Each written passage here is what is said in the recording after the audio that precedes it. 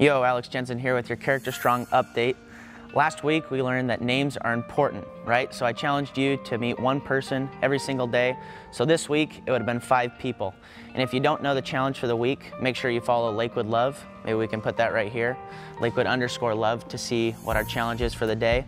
And then this week we went over basic questions just to build that foundation for all our relationships and friendships, because you have to start somewhere. Maybe like, what's your favorite color? What's your favorite car? My favorite color is blue. Favorite car, BMW.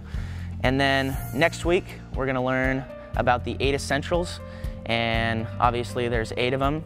They are right here. So when you're walking down the stairs every day, make sure you look at these. We have kindness, patience, selflessness, honesty, and 4 others there. And so next week, I challenge you to focus on kindness.